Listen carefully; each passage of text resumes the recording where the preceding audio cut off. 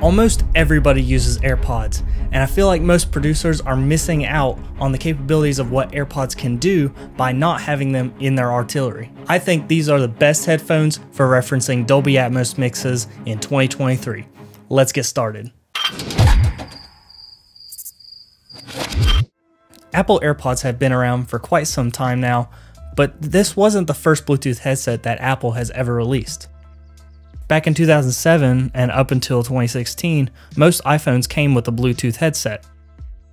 It wasn't until December of 2016 that Apple actually released their first generation of AirPods. And it wasn't until 2019 that they released their AirPods Pro line along with the second gen AirPods in March. Which brings us up to the past 3 years with the AirPods 3rd generation, Apple AirPods Pro 2nd generation, and the AirPods Max. Now, I'm still a little salty with Apple since they haven't decreased the price of the AirPods Max in 3 years. And honestly, they aren't that great of headphones anyways, in my opinion. So for everything that I'm talking about, I like to stick with the AirPods Pro 2nd generation, which is what I have. Now, why does this matter? Apple has been promoting their spatial audio binaural rendering for the past couple of years on Apple Music. And it is almost inevitable that the way music is produced will be exclusively or even primarily immersive. Now, does that mean every bedroom and home producer has to go out and buy the biggest and the baddest surround sound system imaginable? Absolutely not. Now, I absolutely recommend anyone that does have the money to go out and do some research and figure out what's best for your room and your setup to buy the necessary things for a Dolby Atmos setup. And I'll get into why in just a moment. Now, the general public doesn't really care about what Dolby Atmos is, but they care about what sounds good, especially in the most commonly used listening device on the planet, headphones. And where Apple has invested so much time in their headphone technology to become more immersive, it is only a matter of time before three-dimensional audio is the most desired way to consume music. Now that that's out of the way, let's get into reason number 1 on why I recommend these pair of headphones to any producer. Like I mentioned in the beginning, everybody listens to everything on these things. Music, movies, phone calls, podcasts. Now, while I would not recommend mixing solely on AirPods, these are the best referencing headphones because everyone uses them. Now, what I recommend even more than AirPods is mixing on a pair of headphones that you are most familiar with.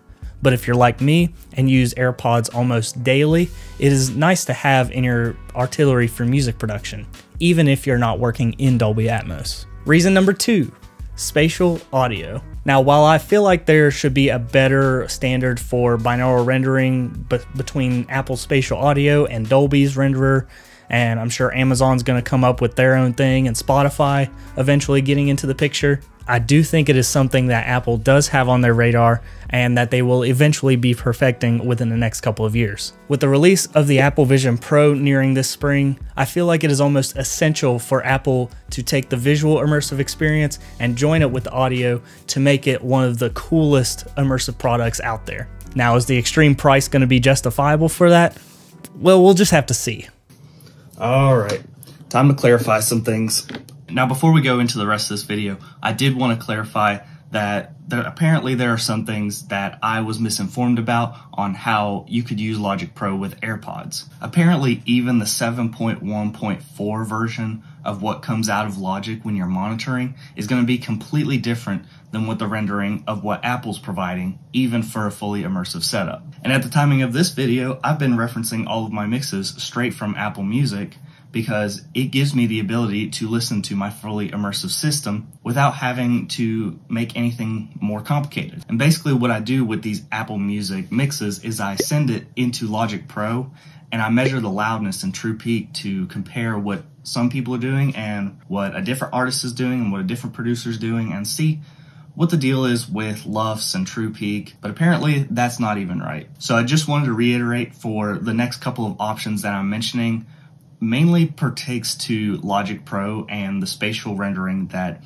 they have to offer, which to me is pretty accurate. Now, I will go into more detail on how I did it, and depending on the next couple of weeks and what answers I'm getting from other producers on how to produce and reference music properly. It could change, but again, I just wanted to reiterate and let you guys know that I am using Logic Pro, and a lot of what I'm talking about is good for any producer. Whether you are referencing mixes in Logic Pro or songs that are already released that you have put out in Dolby Atmos and comparing it to what it sounds like in your DAW. These headphones are not really that good for monitoring, whether you're tracking or mixing hands-on. I just like these for reference. But anyways, let's get back to the video.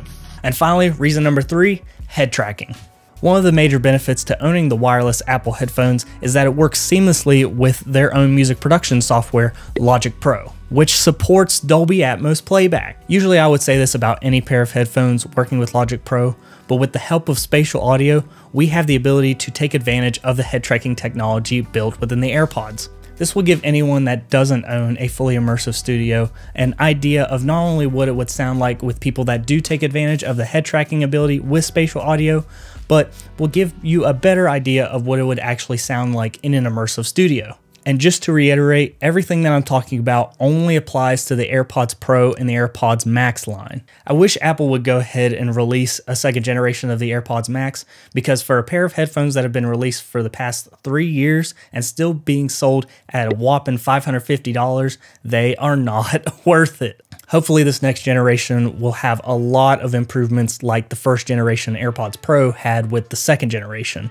And honestly, with the second generation being sold at $250 as of right now, it's honestly worth it if you're wanting to have a decent pair of headphones that are extremely portable and have great noise cancellation. And speaking of the evolution of Apple's headphones, I feel like they're about to come out with some kind of better way to immerse yourself in music than just a pair of headphones. Like I said with the Apple Vision Pro, it is only a matter of time before it has its own accessories and you are able to listen to music in the most immersive way possible.